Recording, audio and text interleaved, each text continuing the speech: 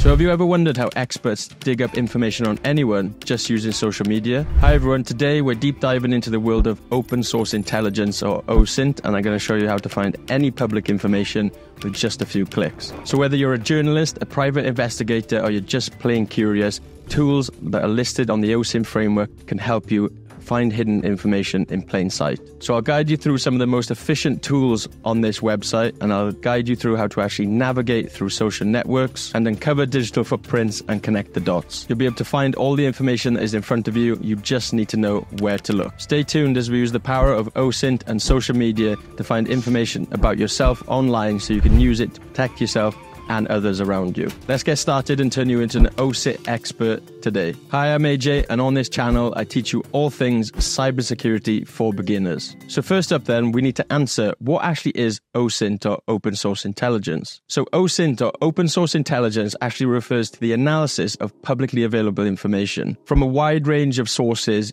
to produce actionable intelligence. So these sources can actually include, but are not limited to, the internet, social media platforms, news outlets, public records, academic publications, and much, much more. And once you've gathered that information, it should also be stored and used legally and ethically. So when you're starting out with open source intelligence, you need to decide what type of open source intelligence you're going to be doing. And a tool like OSINT framework, like you can see here, is a great tool to help you navigate and decide what information it is you're actually looking for. So let's say you're looking to try and find certain email addresses or information about certain email addresses, you can find that in here.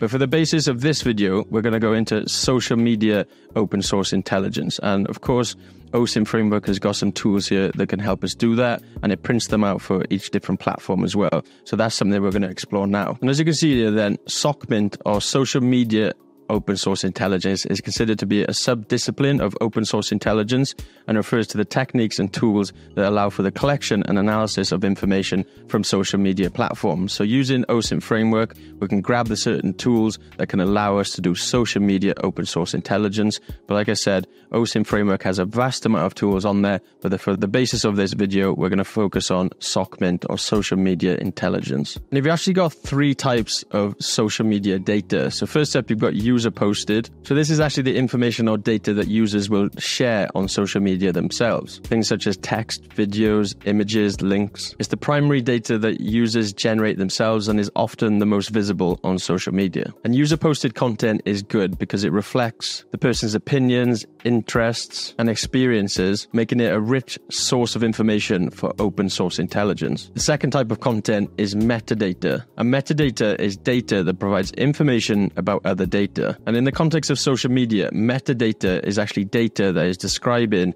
or is contained within some of that user posted content. And usually metadata can help in understanding that primary user content. So metadata can be things such as timestamps, location data, tags and hashtags, user profile information, and even device information. And this metadata can actually provide more context around the user posted information, and it can actually provide more information about the person who is actually posting that content. So we can start to understand a little bit more about that person. So as you're posting this content, you should always understand that there's metadata being posted as well. And the final type of data is interactions. So interactions are actually the ways that users engage with each other and other pieces of content on social media. So these are the actions that reflect their responses to user posted content. So things such as likes and reactions. So this is where we're starting to understand a user's emotions towards a particular post. Shares and retweets. So watching users repost maybe some of their followers or people that they agree with. Comments and replies, so people actually engaging in certain conversations. Mentions and tags, so their users actually referencing other people in their social media content. And then follows and unfollows, so users actually taking the initiative to actually subscribe or unsubscribe to a certain person or to a certain group. And interactions are actually essential for understanding user engagement, and it can actually help identify the spread of information across social media. So these three types of social media data, user posted, metadata, and interactions, can be a great source of open source intelligence to try and help understand how a person actually thinks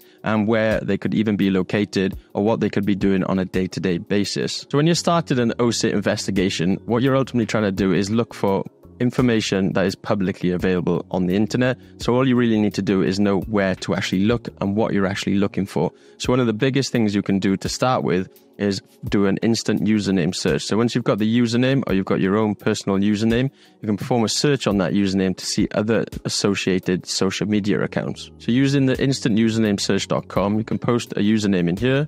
It's going to search to see where that username is actually already been taken. So as you can go in here, you can see that our Team Empirical Training account is actually taken on Instagram, and it's actually taken on various other social media. So this is a great way to go quickly and find out locations of where that person might be reusing that username and maybe what they're posting on that particular site. So next up then, we can use tools to perform reverse image searches to find even more information about yourself online. And one tool that is really good for reverse image searches is one called PimEyes. And it is actually as simple as going in, uploading a photo, go in here, it'll perform analysis and process the photo, as you can do here. You can do start search. Remember to read the terms and conditions for all of these websites. They're free for a reason. There is a chance that they could be using these images for marketing purposes. So always be careful with the images that you're putting in here. So you do start search. It's going to start searching for the images and it's going to do a reverse image search. And you can see it's found all of the images of me online based on some of the videos that I've actually created.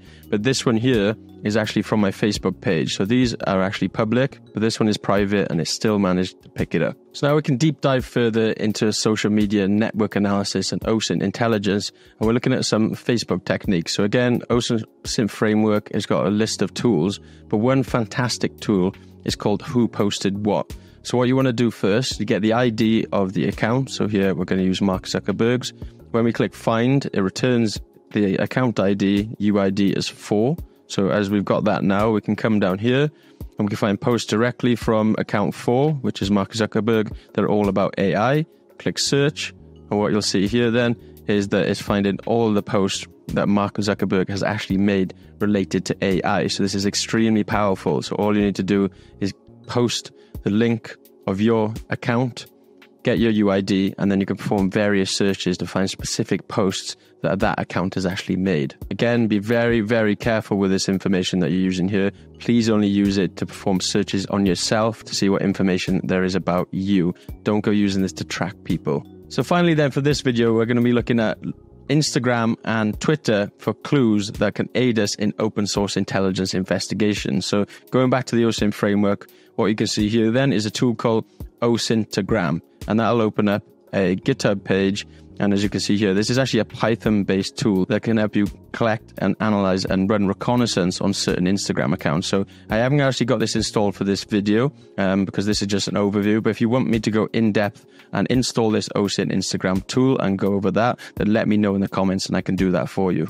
But this tool, this shows you exactly how to install it. What it's going to show you then are some of the tools and commands. So you get information about the specific target Instagram page. You can get a list of users who commented on specific posts, get a list of users who are tagged in that target's posts.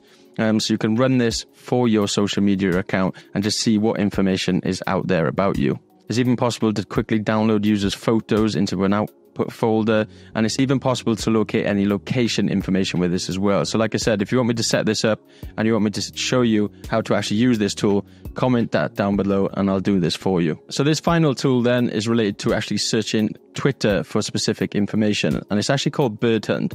So what you can do then is actually find tweets by location. So you come in here and then you can select your location. So let's say we're going to go to France, confirm your location, you can select the radius, and it'll just search for tweets that are being currently posted in that geolocation. So extremely powerful. So if you're looking for a specific target or you're in that specific location and you're making tweets, you can see how it's hugely possible for anyone to be able to search and confirm your exact location. If you're making a tweet from that location and you present your location information, then it's clear that you're likely have been there in the last few minutes. And there's even a timestamp for these as well, so they know exactly when you tweeted from that location as well. So I urge you to explore all of these various OSINT tools. As you can see, each one of them is extremely powerful, but remember, with great power comes great responsibility, so make sure that you're using them for the correct purposes. So to conclude then, like I said, with great power comes great responsibility, and you can see from these tools how they can be extremely powerful in identifying and finding open source intelligence on yourself and on anybody out there, which is why you have to be extremely careful and always be ethical when you're using these tools. Always think critically when you're performing any type of open source intelligence investigation. So to recap, you now understand what open source intelligence is. You understand where to go using OSINT framework to find the correct tools. And now you have a good understanding of how to actually use some of these tools. Tools such as the instant username search, reverse image search, some Facebook OSINT techniques to see who posted what, and how to review Instagram and Twitter for open source intelligence clues. Again, be extremely responsible when you're using these tools. So did you find this deep dive into the digital world eye-opening? If you have stuck to the end, then I think you probably are somebody who would be really interested in cybersecurity. And if you do want to learn more about cybersecurity basics, then I'm sure you'd like this video about malware analysis for beginners. So go and watch that next. Thanks for watching. I'll see you in that video.